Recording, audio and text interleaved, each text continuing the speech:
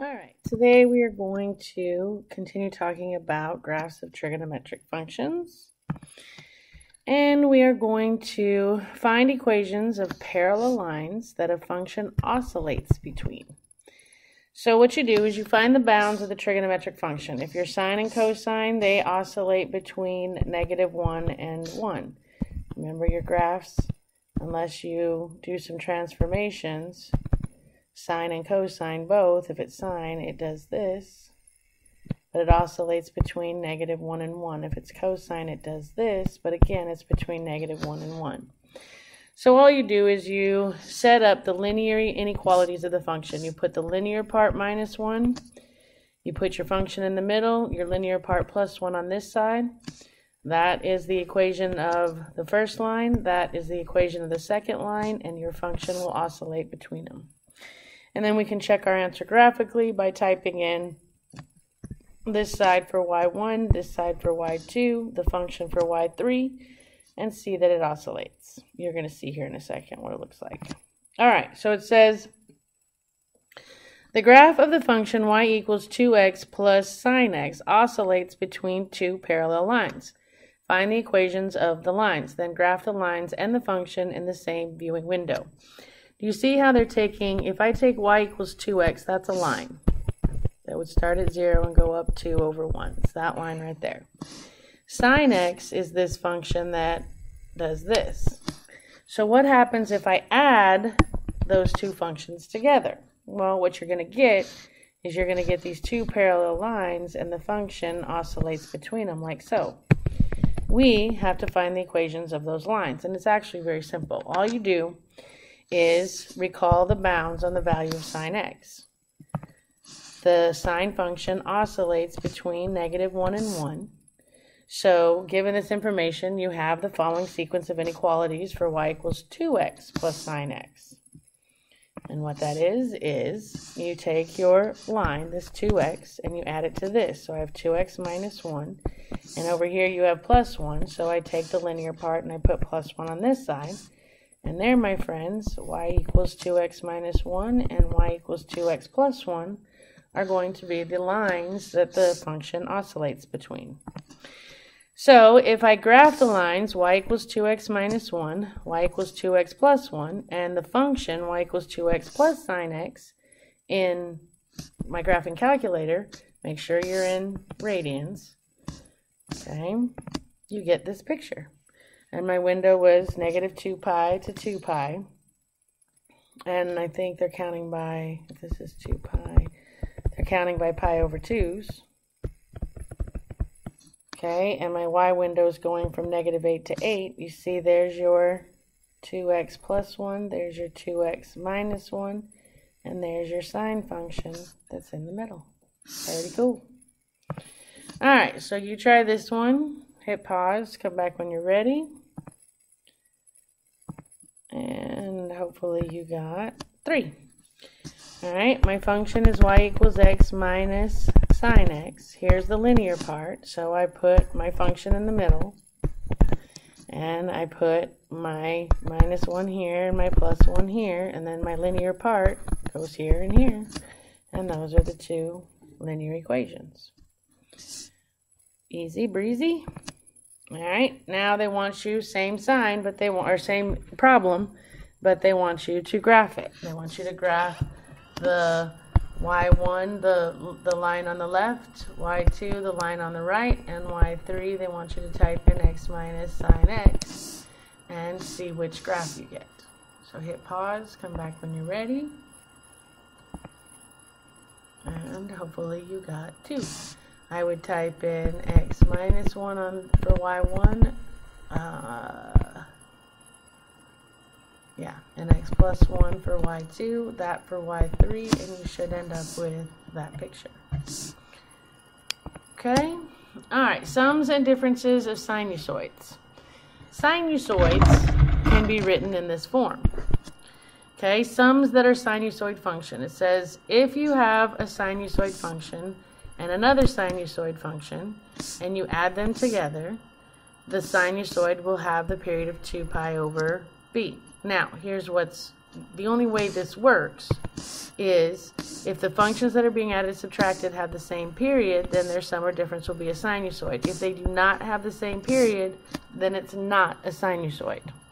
Okay, so for that, you have to check periods of the functions that you're adding. So you got to remember for sine and cosine and cosine and, for sine and cosecant and for cosine and secant, the periods are 2 pi over b. For tangent and cotangent, your period is pi over b.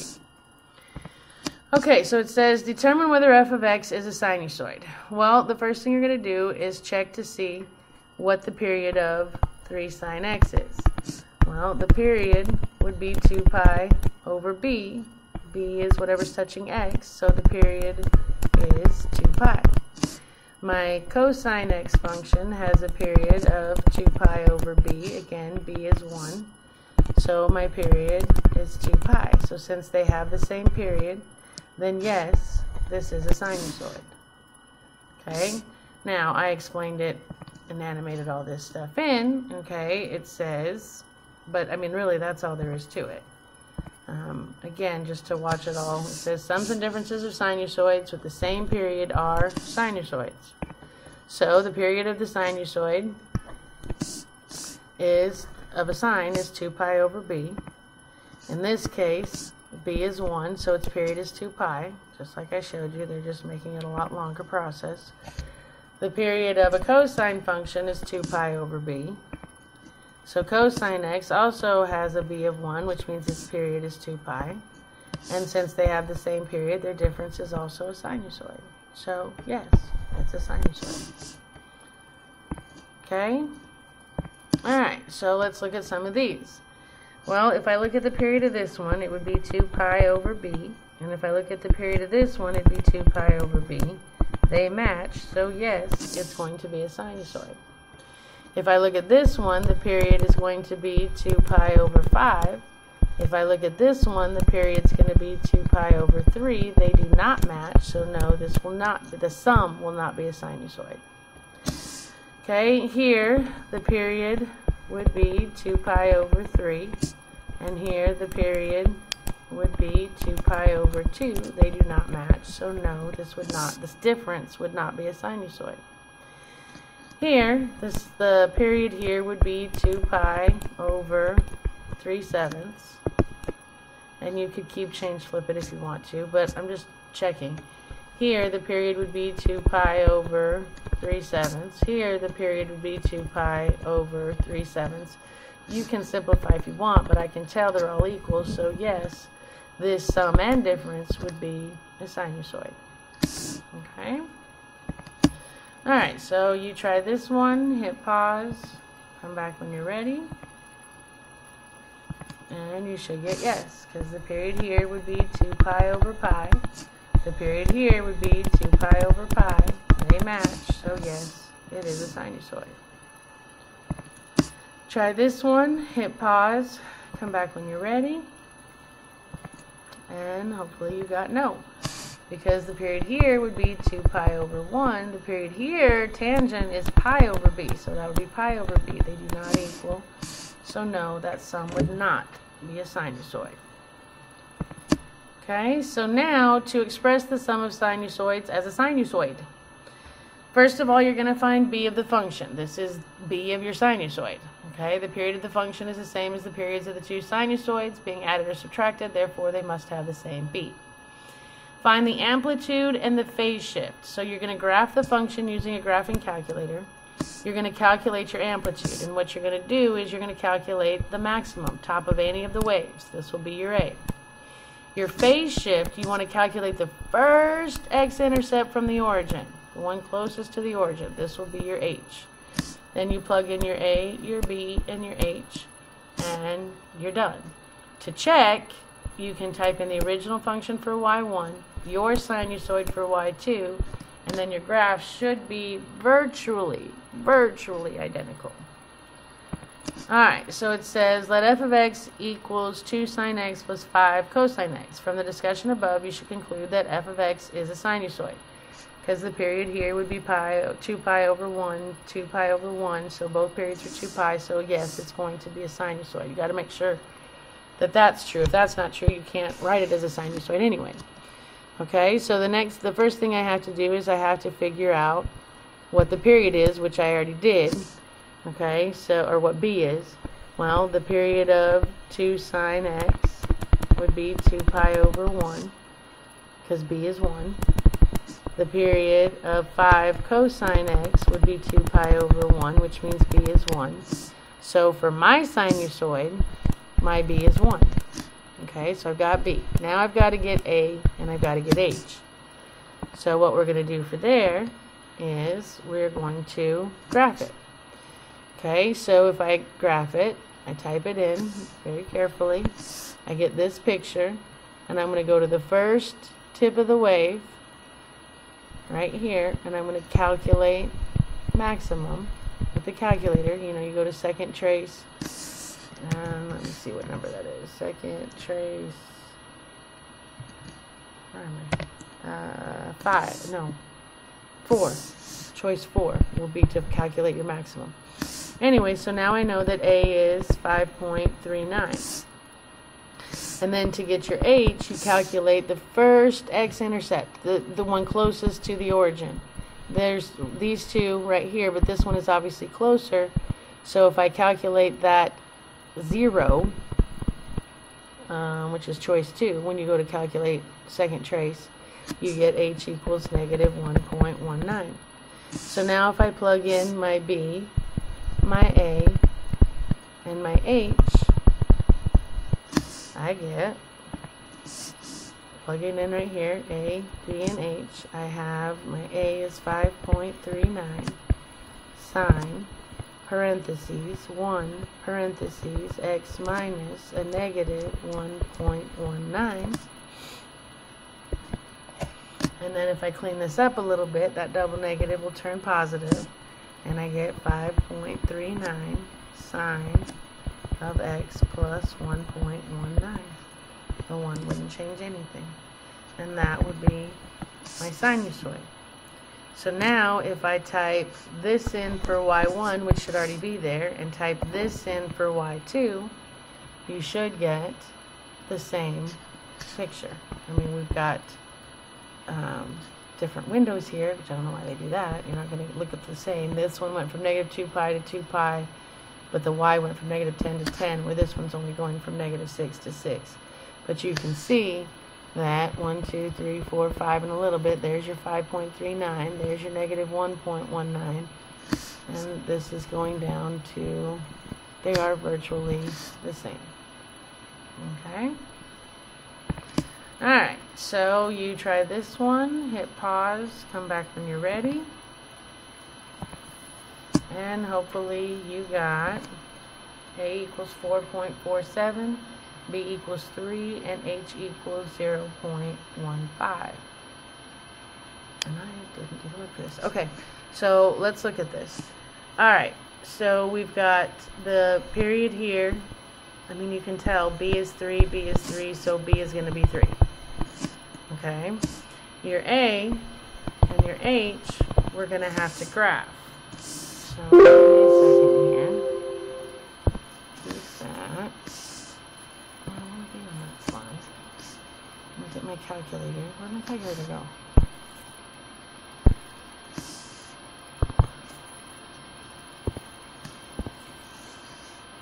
Alright, so we're going to go to y equals. We're going to clear that out. We're going to type 4 sine 3x. Close your parentheses, minus 2 cosine 3x, close your parentheses. I'm going to go to my window. I'm counting from negative 2 pi to 2 pi, and I'm counting by pi's, and I'm going from negative 2 to 2. I don't know if that's going to be big enough. Let's go from negative 10 to 10. I don't know how big these amplitudes are going to be. Alright, so if I graph that, there's my function.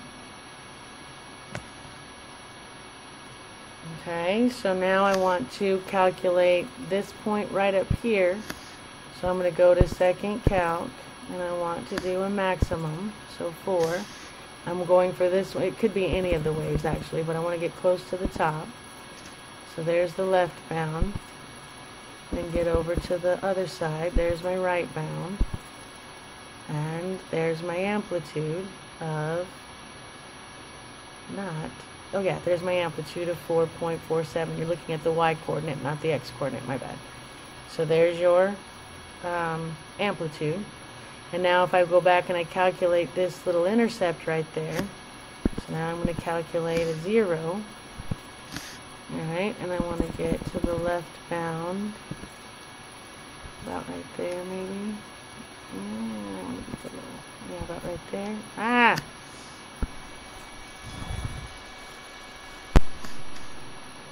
About right there, and then get past it for the right bound right there. Enter. No, I didn't hit the bound right.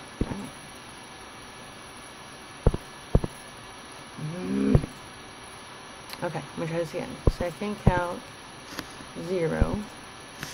Let's see. We want to gotta get below, so I need a negative y value. That would be good. And then I want to get above where y is a positive, and then hit enter. And there is my x coordinate of my shift, which is 0.1545, whatever, and they called that 0.15. Okay? Alright. You know what? I'm going to...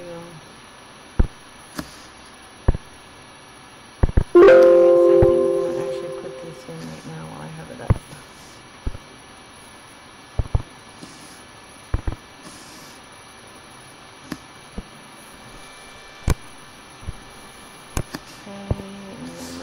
This one again.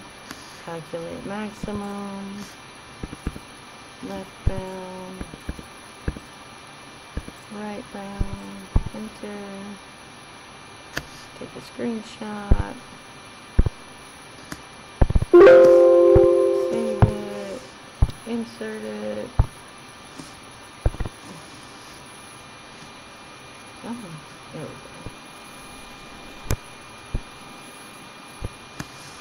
Alright, so then let's with that. And that. And there we go, my friends. Okay, so. Come on. Again. I hit pause, sorry, so it's got to go through this all again. And there you can see where I got my amplitude and my phase shift. Okay, so there you go. Alright, showing a function is periodic but not a sinusoid. You can be periodic but not be a sinusoid. If they're not a sinusoid, then they don't have the same periods. But it could still be periodic, which we check using the same way we always did. Graph it on the calculator, check and see if you've got a pattern that starts repeating over a certain interval every time. So it says, show that f of x equals sine 2x plus 3 cosine 3x is periodic, but not a sinusoid. Well, the period of sine of 2x would be 2 pi over 2. The period of cosine 3x would be 2 pi over 3. They do not match, so it is not sinusoid. However, if I graph this, it is periodic. Now, they only graphed one period, so you can't really tell because you can't see it repeating. So I went ahead and graphed from negative 2 pi to 2 pi. And if you can see that if you picked up this half of the graph and laid it on top of this half, it starts repeating. Okay? So it is periodic, but it is not a sinusoid. Alright, so you try this one and hit pause, come back when you're ready. And hopefully you got B. Is the difference a sinusoid? No, because the period here would be 2 pi over 2, the period here would be 2 pi over 3, so no, it is not a sinusoid. Is the function periodic? No, if I graph it, I get this graph. If you pick up this half and put it on top of this half, it would look like this, which does not line up on top of that, so no, it's not periodic. Okay, you try this one, hit pause, come back when you're ready, and you should get no and yes. It's not a sinusoid because the period here would be 2 pi over 1, the period here would be 2 pi over 2, the period here would be 2 pi over 3, the period here would be 2 pi over 4. None of them match. So, it's not a sinusoid, clearly. Is it periodic? Well, if you type this in the graphing calculator, you get this function. And if you pick up this side and put it on top of this side, you get the same picture. So yes, it's periodic. Okay, so how do you determine whether a sum or difference of a sinusoid is also a sinusoid? If the periods match. And what is the difference between a periodic function and a sinusoid? Well, sinusoids, periodic just means that it's going to, you're going to repeat a pattern every same interval, okay? Whereas a sinusoid means that you can write it in the form of that what is it? Sine b x minus h, right? And if it just, again, if it's a sinusoid, you can write it like this. If it's periodic, you might be able to write it like this, but you might not be able to write it like this. Okay? Alright, and we are at homework, so we are done. Halfway homeworking, and I will see you next time.